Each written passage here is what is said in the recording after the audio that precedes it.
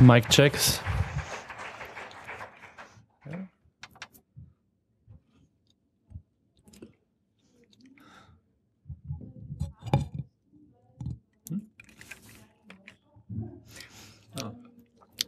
So thanks for coming to our workshop. The name is, or the title of our event is the NSU Tribunal. We accuse, and it's quite suiting that we're following up to the event before, which was also the same topic, and so we're approaching this issue from a lot of sides. And now we'd like to invite you to join in this debate as well, and we'll in this case take a more concrete or a practical role. And first of all, we'll ask the question: who are we accusing in the first place? And we see this as a kind of run up to an event that we're hosting next year in Cologne in Germany, which is a big 4-day tribunal.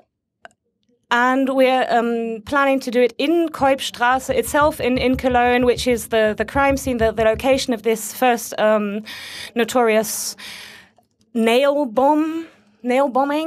And so, well, what we're trying to achieve is just to find a site where all these interests and positions can maybe get together in one and the same place, and at least get some kind of social dynamic into this whole procedure, just to make also a public statement of saying just this is not the way to go, and to just become more involved in a more practical sense. So we're from a working group, which is just a kind of roof organization from various interest groups and associations and initiatives, and working on different aspects of these NSU murders, the whole complex, and just different civil society initiatives who are just saying we want to do something differently in this whole debate.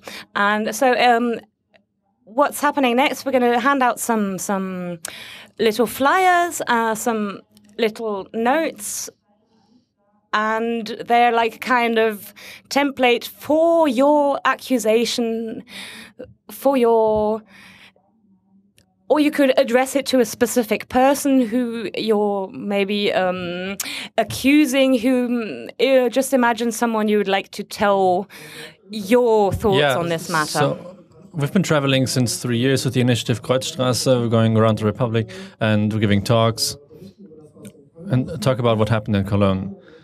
And often in other crime scenes, we hear very similar stories of how things happened. And a discussion has come up in the last few years, and the question always was, what can we do? What about the NSU case? Is there anything we can do? There must be something we can do. And often people call it a tribunal. That refers back to the Russell tribunals of the Vietnam War. Can you do something like that? And so we actually sat down and made a concept that is taking shape right now. We have groups in Munich and Berlin, in Jena, Kassel, Cologne, that are working together, several dozen people all over Germany, working on this tribunal project and trying to launch it in May 2017. We want to invite you to participate in this, and later we'll give you some more information on how you can support us. What we're planning to do is, over several days in Cologne, at a very central location close to Kolbstrasse, to create a forum that is between a play and a conference. There's elements where the victims of the NSU terror can choose their role if they want to come up on stage in persona or have someone in their place. And the point is to create a dynamic, because what we often see is that there's strong interest when you invite people to events regarding this. And there is definitely public interest and many interested people that are working on this. There's journalists that keep uncovering new facts. There's anti-fascists and critical lawyers, and all of those people, we want to get them together in one place. So maybe we as a tribunal don't manage to actually find out something completely new. And we don't have all the possibilities, but we might be able to make it. And so our idea is to focus everything, to gather everyone, and over several days get this topic back in the focus of the media, because structural racism in Germany didn't come out of nowhere. And looking at the NSU-Komplex, it's very obvious that there's a long history of racism in Germany, and it continues. So now it's up to us to say we have to accuse, we have to raise our voice. So we just heard from Fritz that the racist structures are still in place, that the secret services are still working with the Nazis, that they're covering things up, and Merkel's promise of shedding light on everything is still very far away. So what we're trying to do in the tribunal is indeed to show up the structural nature of racism. That's one big part. Show the racist system, and on the other side also to accuse individuals by name and name the people and actors involved. And as you can imagine, that's going to create quite a dynamic response. So nobody should be able to hide between a structure or a system. We want to name exactly those people that destroyed files, that have tried to covering things up, that created this network of Nazis. We want to name them and shame them and accuse them. So obviously the Nazis are in the networks, because the NSU is more than the 5 people who are currently being litigated against in Munich. But instead to show that this network exists, that lots of people here have already found out, to visualize that again. What about the covert policemen? More than 20 are known just in this area around the NSU. And their leaders too. Somebody mentioned the name Andreas Temme. That's also someone who would find himself on the bench in this tribunal. Also Volker Bouffier, previous leader and prime minister of the state. So what does it mean when we accuse? Of course, also the policemen and policewomen that have helped oppress the victims. For over 7 years in Kolbstrasse, the people were treated like the perpetrators. Their houses were searched, their fingerprints taken, they were shown fake photos. They were told their husbands had affairs, spread rumors about the PKK involvement and red light. And lots of people have been involved, including the media, including the journalists that perpetrated the myth of the Döner murders. And that's why we need to put these people into the focus again and put them in the spotlight.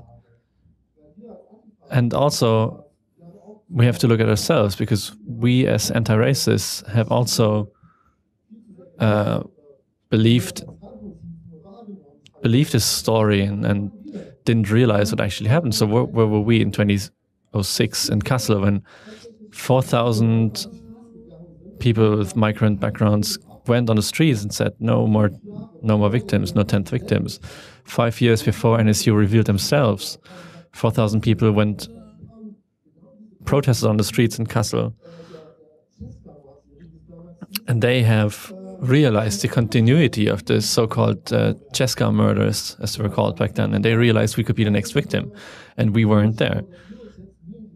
And that means we now need to stand next to these victims and listen closely what they have to say, and then go into the offensive and accuse.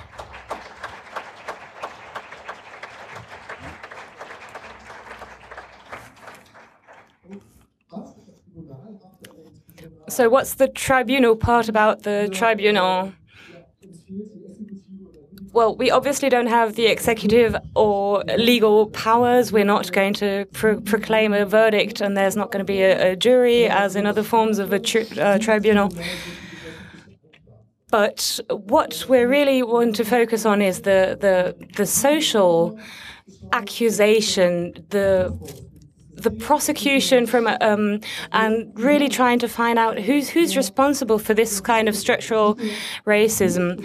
So we don't just want to accept what's happening there. Just get out of the lethargy of just observing passively and saying what's going on, but we want to get active again. So even here, look around, there are so many activists here. So to be able to kind of transform that anger that maybe a lot of people are carrying around with them into a more general, broader social form, that's our aim.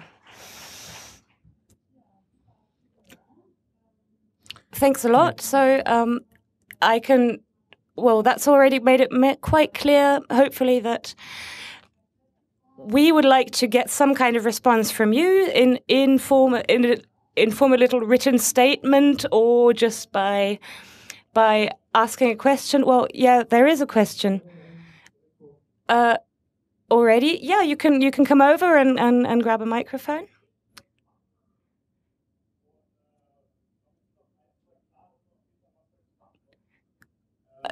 Well, so tell me, so people say we have to do something about NSU, and I guess everybody realized, and you said that we have to question ourselves a bit. And the question that opens itself up to me, I think, is if we talk about NSU, everybody says, yeah, it's obvious, it's about three people, Uwe, and Beate, and you think you know what you're talking about. And then if you think about last week when Süleyman Taşkı's death, the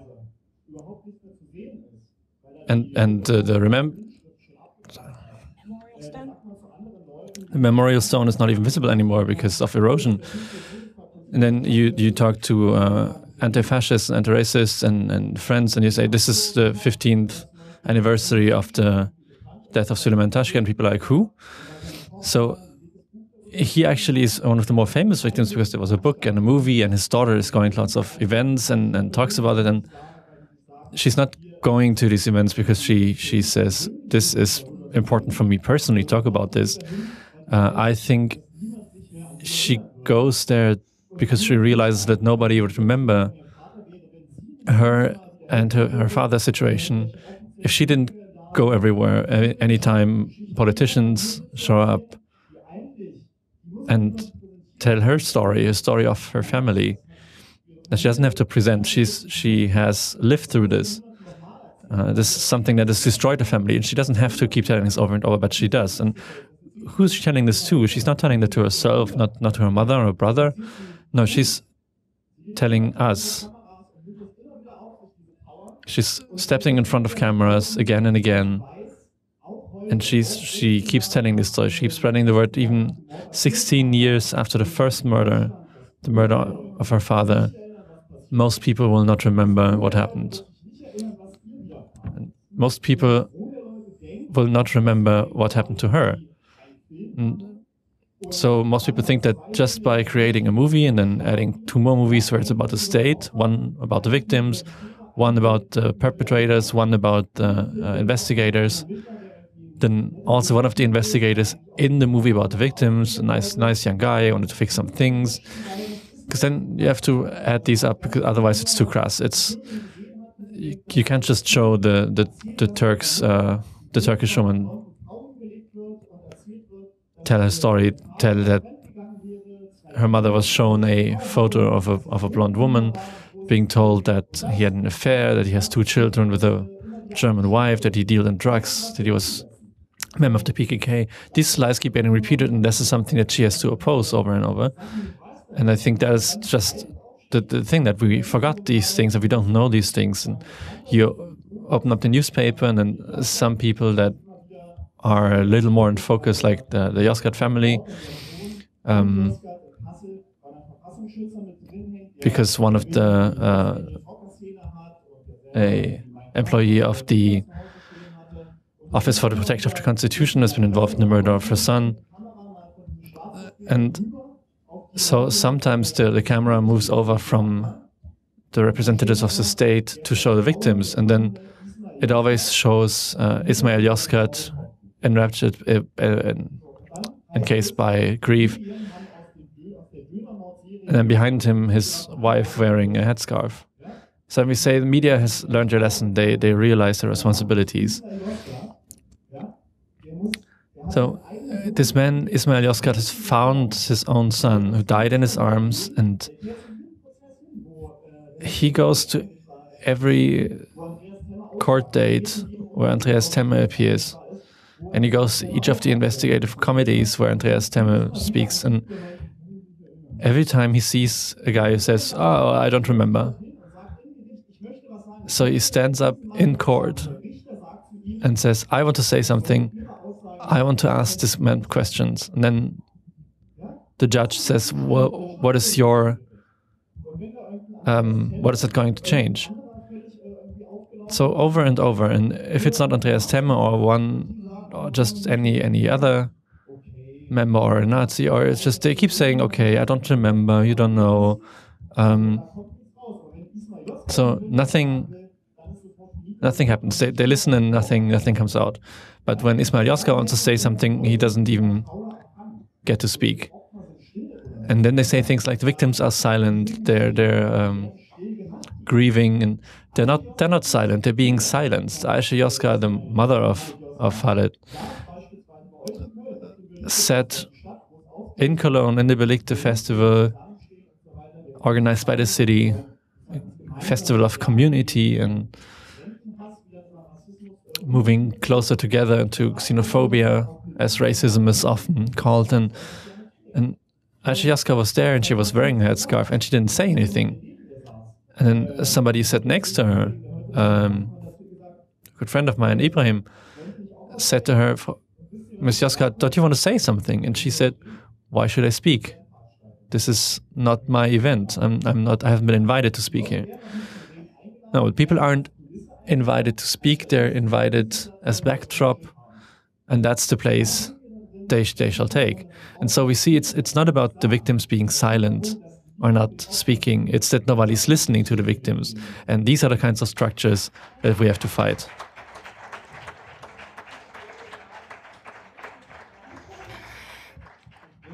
No break in here. Well, what I wanted to say, the most important part of the tribunal, it should be this, but what actually really gets me down is something else. It's the things that we found out about the complicity of the state in these things. How many people were involved? There have been demonstrations that actually questioning the legitimacy of these entire organizations, German Secret Service of the Interior, Office for the Protection of the Constitution, highly implicated. And so these were the questions we have to ask. And so you said, name these people. I want to name one person who's been very leniently treated. His name is Fritsche, and at the time of the National Socialist Underground murder series, well, he wasn't really the man for the job, but and it wasn't very good judgment.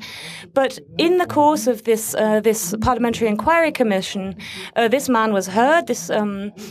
As a witness, and it turned out, well, that's the way the Secret Service people do it. Like, what on earth do you want, my friend? We don't know what you're talking about, and you're damaging the reputation of state organizations. And in this context, the unbelievable sentence was said. we have to prevent state secrets from coming to light. Just think of the implications of that sentence. What does that mean? The highest institutions of our country, they come and say to us, look, you have to accept this is a grey zone. You can't look into there. There are things happening there. We just won't ever able to shed light onto the matter because they're just kept secret. So, and I think it's this kind of the blind trust in the system, in the constitutional office and the secret services, the informants, in the same way that we got the Stasi documents, all the files from the archives and worked it out. And I think we have to do the same thing with the German secret services, really approach these institutions, get access to all the information and go the legal way, maybe just we can't just let it all flow down the river. It's a kind of normalization. We're just overwhelmed by the reality of it, and it's an unbelievable scandal if you look at it. And we're just told to take it at face value. Things that are all these mysterious details coming up about the SIM cards of an informant police informant or state informant who died under mysterious circumstances. His personal items were found in another location that was implicated in a crime scene, and it's all highly meshed and messy. And so the federal state of Turing has its own Secret Service, the Federal Secret Service, and they were also very much complicit in supporting and building up the Thuringia right-wing cell called Heimatschutz, home protection. And this is the kind of thing we will have to just look at the information that's been compiled, in particular in the eastern federal states, Saxonia, Thuringia. There were people organizing weapons, state informants organizing weapons for the right-wing terrorists, getting money and rental contracts, all kinds of informational of activities. They were just watching all these things happen and basically enabling structures that in the end would actually lead to these kind of crimes, this series of murders. And so my accusation would be just smash these institutions that allowed for this kind of thing to happen. Yeah, thanks a lot for. No. That's it's everything he said was great, but so it's not an answer to what he said. And secondly, if it's important and if it's right, it's too much of an expert's view. You could have found all of that out if you had actually talked to the families, to the people on Kolbstrasse, to the victims. If you had just listened. Do you know? I grew up in Kolbstrasse, and when the attack happened, I was living there, and we all knew that it was not someone from the street, somebody living there. Just as the victim was not someone from the family. So people were talking about drug dealers and the criminal scene, and I can tell you that there is no money laundering scene in the street, and even the drug dealers have grown up with us. So we know these people. Some of them live in the street, and that's why we have always said, no, people, you're looking in the wrong direction. These kinds of people wouldn't use nail bomb attacks because that would risk injuring their own family. We know, we're not stupid. We know how racism works and how institutional racism works and also how societal racism works. I was playing soccer in Kolbstrasse, and every second game they said, yeah, but don't hurt us if you lose. Don't hit us. So even before they start this campaign, people knew that this is a commercial street, that there's not to be any political activism on the street. And what happens? They bring in this PKK, Hezbollah, didn't end up they ended up not knowing themselves who to ascribe this to. So in the end, it was just all of them. And there were several people who said after the attack, when I fell to the ground, I was sure it must have been Nazis. And then one of the policemen bends over and signals to them to be quiet and not say that again. And from this point, they shut up. They not only have they not listened, but they've actually been pressured not to use their knowledge, their migrant knowledge. So the hairdresser where the bomb exploded, they gave him 2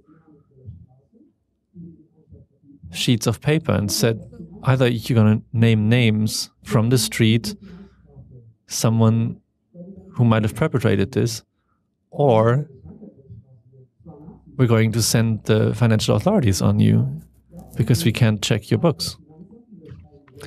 So he said, well, I can't name anyone from the street. There wasn't anyone from the street. And then he got punished by the financial authorities, and he had to go back to Turkey, sell his house, just to be able to pay up the fee. And everybody realized it couldn't have been anyone from the street because it was a nail bomb. And nail bombs aim to injure as many people as possible. And the police didn't want to listen to us. And I also make music, so the street was getting angry. People were getting angry. And we walked across the street, and friends of mine that I used to play football with. And then people were like, hey, what are you doing with this camera, man? No, it's just a music video. And then I said, you have 2 minutes and you get out of here, otherwise you're going to destroy the camera. Because they were so tired of being shown and portrayed as criminals.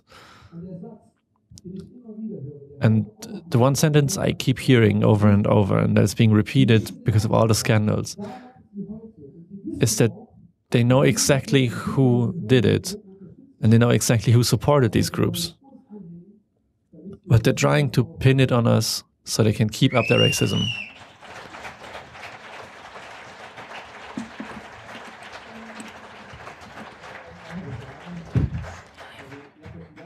Yeah, I wanted to say something as well.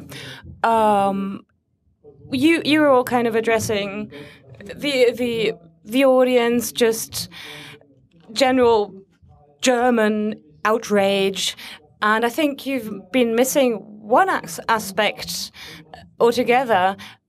I'd like to say that actually us as migrants, we're the ones who've actually won, and the Nazis are the ones who've lost. That's really my conviction. We already have a society that's mixed, that's not homogeneous, and it's full of migrants. You could actually claim that, and well, we were attacked. The Kolbstrasse was attacked. A lot of businesses were in trouble, but this has improved. Their business is back. They're back again. They're flourishing. The families of the victims, they didn't all go back to Turkey, or they're here. Some of the Nazis are stuck in prison. So I don't think they've won. And the society, what we already have, is exactly what the NSU, the National Socialists, were trying to attack. But they're too late, basically. They're trying to... they're looking backwards and trying to reverse a process that's already taken place. They can't turn back time, but that's what they're trying. And that's what the same right-wing new movements in Germany for the past 2 years, we've had AfD, Pegida, what these movements are pushing. But it's a lost cause, really. They have the idea that... that they have a sort of German pure society, but that's an idea that's lost from the beginning, and that's something we just have to prove. It can't be just lamenting and complaining and accusing. But who am I supposed to address? This is all going on since the 70s, when we called all these people over here to work, and we had the same discussion at the time when the work was done. Thanks a lot. What did they they wanted to send them home, but they didn't go. They just stayed in the towns, maybe in the town centres, which were already decrepit, and they built it back up again. The city centres, they enlivened the communities and the urban spaces, and in the large cities in particular, not only in Cologne, in Hamburg, all over the place. And this was a kind of also attaches to the left-wing fantasies that we know maybe well with occupied houses or squats or communal systems. I think that's exactly the point, that we don't want to be reduced to the victim role. And so it's us, we're the ones who have won. Okay, thanks. Great, thanks. Lots of really... Hey! I'm Gilad Aisha, and I'm Germany's integration nightmare #1. You've reduced me to migrantism so often. I'm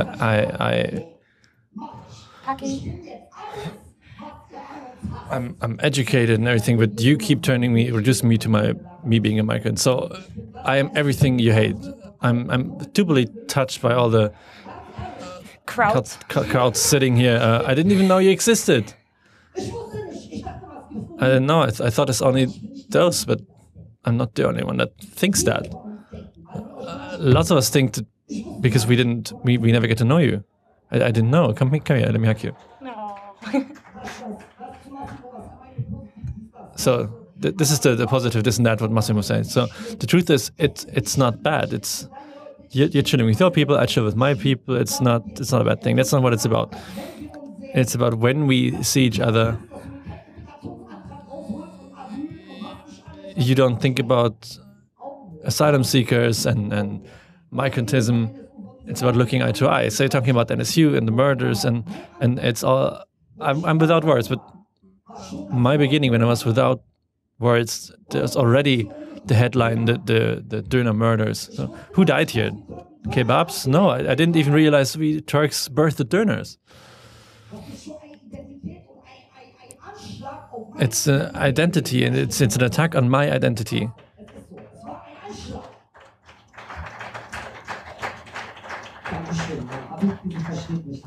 Thanks. Habib understands me. She knows exactly. She knows what I mean. No, we're all in the same boat here, and you're all my allies, just without the chewing gum. Okay. You know the Americans came with the chewing gum, and yeah. So no, that's just, we know we're a minority. We don't have a problem being a minority and living here. Our culture is beautiful. It doesn't matter where we go. As he said, give us the worst shitty street in the world, and we're gonna turn into paradise. That's how we are. That's just how it is.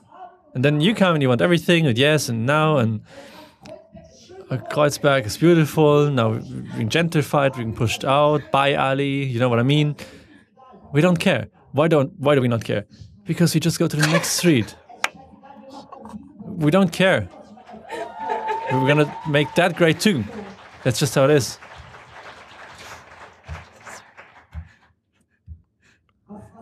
So what can I tell you? My friends, my brothers, we have to stick together. We can't go on like this. I don't have a problem being a migrant. My problem is if you look down on me. What's a Döner murder? Is what? A kraut murder? Potato murder? Did anyone ever have a headline of crowds have been murdered? No. She put her children in the freezer. Crowd murder. You know what I mean? It's everybody who sits there, all of them, they're right. We have to do something against it. Because honestly, I'm sitting here, I think, okay, wait, what's going to happen? What's happened? Bernd Höcke, or whatever his name is, and Jens and Jonas, or whatever his name is, asshole Höcke, thanks. Didn't know that's an interesting name. So asshole Höcke sits there, and he is a German official. And no one is doing anything. How? How does it work? Why? Why, Habib? Well, I'll ask you. You're so Alemani, I'm going to ask you. So how can it be that a racist, he's officially a racist, and he's an official, he's in the Bundestag? How is that possible? So how is that possible? Elections? No. That bastard was not elected. I don't know. Why don't you know? You can't say we didn't know. The internet exists. That's how it is. I have to speak the truth. Are you his lawyer? No? Okay, so what does he do? It's against the Constitution. He's the leader of the AfD in Thuringia. It's a party official. I don't care. I pay taxes. I pay his office with my taxes. That makes it a public office if I pay my taxes for it. See that they're both public offices. You need to get education, man.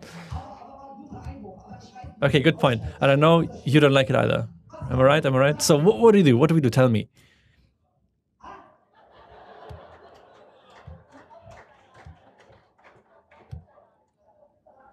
What do we do? Well, seriously. Potato salad and shish kebabs. I'm also hungry, but potato salad, I like that. But no, that's not what we're here to talk about. Our topic is that racist structures exist. So let me just tell you why you're important to me. Why I'm not going to kill you. I know you always think if you see me like this, you're afraid. German Angst coming through. Because you created me, okay? That wasn't Erdogan. That was German production, German Hauptschule. Everything you see. Guerrilla mode. Know what I mean? I did this on purpose because then you can see the others more clearly. Because I need you, because only you can do that. So, fuck me. My life is over. I hit anyone, whatever. No, it's all about each other. But I don't want my kids to grow up like that.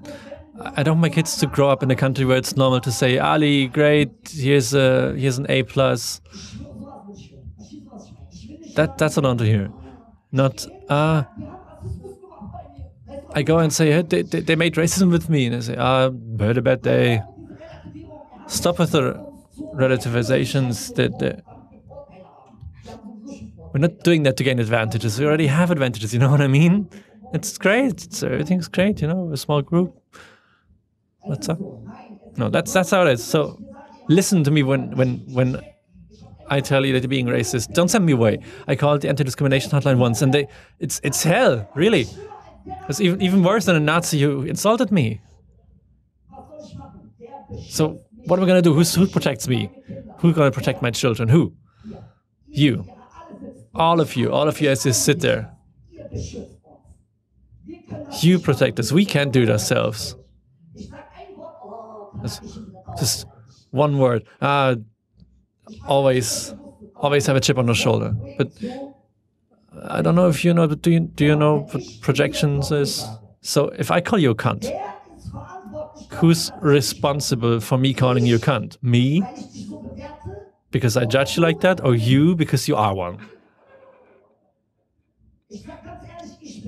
So honestly, I'm responsible, right? Because I call you a cunt. I can also call you an angel.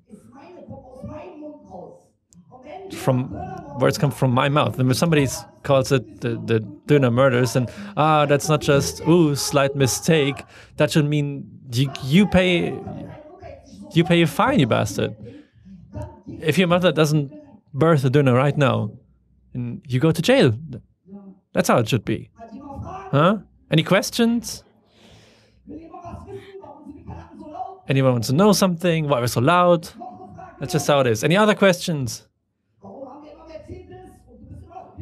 Why do you always drive Mercedes and you're still going to the organic store?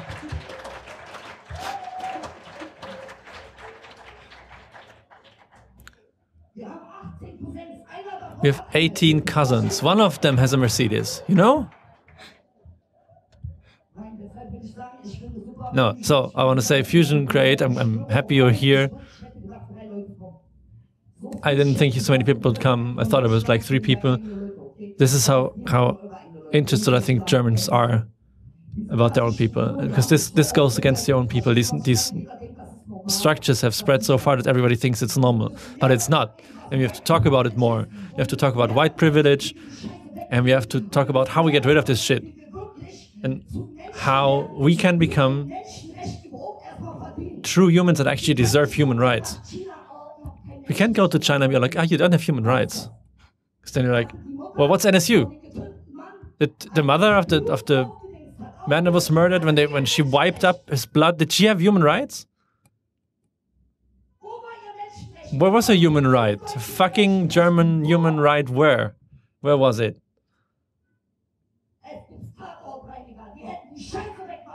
As crime scene cleaners, they could have cleaned up. No, the mother has to wipe up the blood.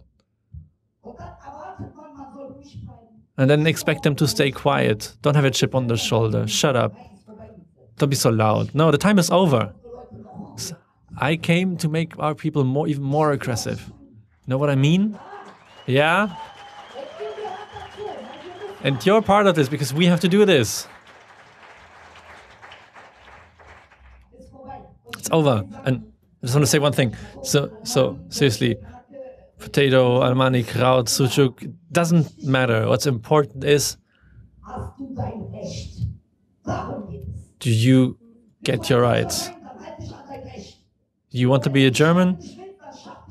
Stick with your laws. If you want to change them democratically, but don't talk about human rights and equal chances. And then, yes, but because of his social standing, he can't go to the high school, and that doesn't affect you, just us. So we have to stick together. I think we have to stick together. It's shit. It stinks. We have a big pile of shit in front of our eyes. We're going to get rid of it. But this time we're going to work together. We'll listen to each other. Everybody knows where they belong. You know where your place is. Nobody wants to become German anymore. And no German has to become a migrant. Why? You know what I mean? I see. There's a German. You give me the eye, brother. What do you say? You're right. Well, that's just my... Okay, so one thing I want to say is we keep... we would be so threatening, but my mother has been threatening me since I was 4 years old that she's going to break my jaw and my legs if I don't come to dinner. Isn't it true? 15 times a day? But we also know she's never actually going to make good on that, right? We don't have time for that shit. So, Fusion, I want to say goodbye to you. Just want to say, hey, talk to me. Yeah, I'm loud, but why? I'm going to listen to you. So, watch over each other. Enjoy fusion, enjoy happiness, because that's what we need the most. Yeah, I just wanted to say this once. Thanks, you're the best.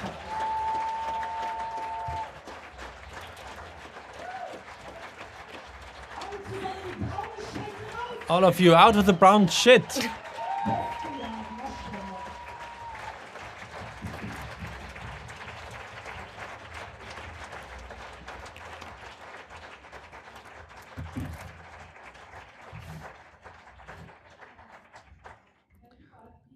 Yeah, okay, great. Yeah, so no, we did really mean that seriously, that we also want to have your input. So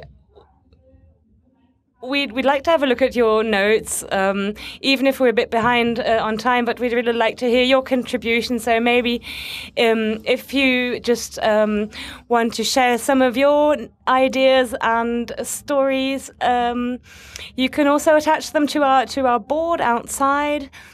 And so if you want to say something, please. There are two mics and you can read it out or just hand it in.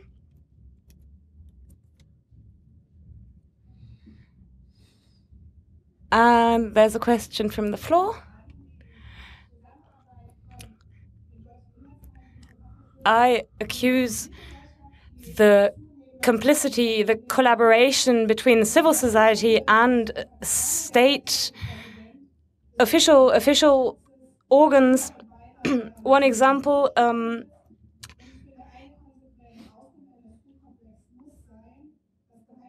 is a Secret Service employee or former employee who still is on the board of the anti-racist Amadeo Antonio Foundation in Berlin. And these are the things we have to address if they're sort of in personal union.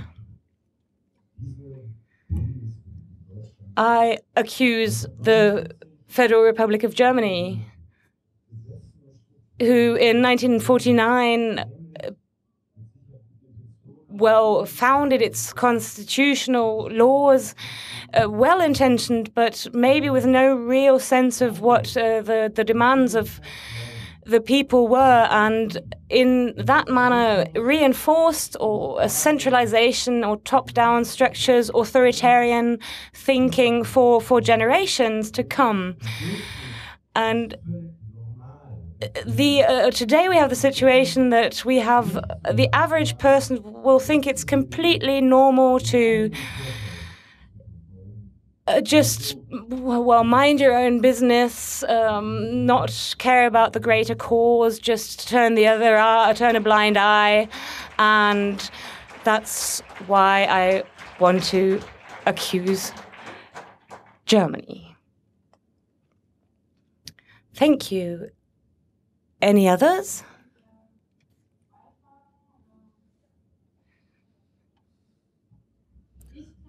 I accuse that on a government level, but also on a societal level, this structural decontextualization and depoliticization of right extremist terrorism happens. And going hand in hand with that, the structural non-recognition and boycott of migrant knowledge.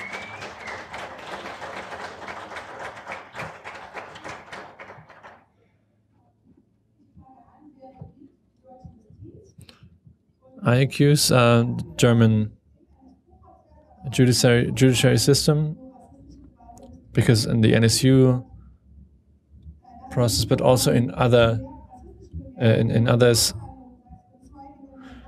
racist observations and racist utterances have been taken without question, accepted without question by the court when uttered by the accused Nazis or the defenders or witnesses.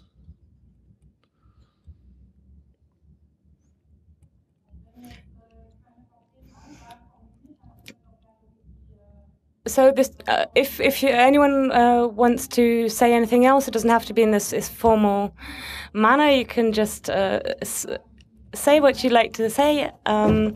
But one just on a final note. Until May of next year, when we're actually doing this tribunal, when this will be taking place in Cologne, we're still looking for supporters, of course, and there's lots of work to be done. So we have a big heap of flyers here with us at Fusion with contacts, and also we're just looking for supporters still to also publicize this into other cities, maybe just take a few leaflets with you, and maybe also some of this drive to participate yourselves with your personal tribunal thoughts. So what we already have in different cities, in Berlin, in Cologne, in Kassel, we have the address NSU minus tribunal, I think. We have an email address, but in any case, you can contact us and let us know in which way we would like to get involved, maybe even fundraising, because we're going to be mainly donation funded. And so this is just for all kinds of preparations for the tribunal in May. We're still looking for your support.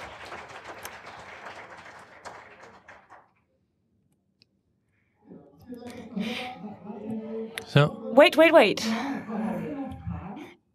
Any more questions or remarks?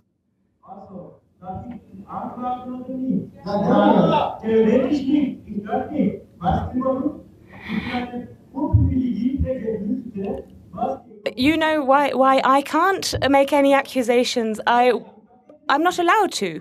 I'm a refugee. I made some decisions. Well, but I'm in a way, I'm a privileged migrant. Well, we're in this extremely brutalized consumer society. It has a very strongly Eurocentric view, and this is the people I am living together with are the ones who are actually determining my way of life. But I'm not living the same way. I'm not a same part of the European society alongside. Look at Frontex and the crazy love affair between Turkish Premier Erdogan and German Chancellor Merkel, and I just don't buy it.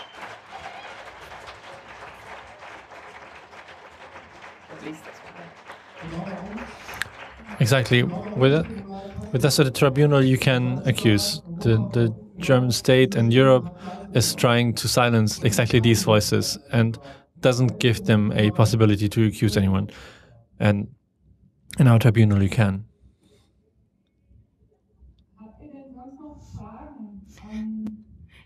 Any more questions or remarks? Maybe also to the number of guests on stage, or further accusations. But in any case, the offer is still open. You can get in touch anytime. You can leave your remarks and input. And we'd be really happy to see as many of you as possible next year in May. And thanks a lot for coming.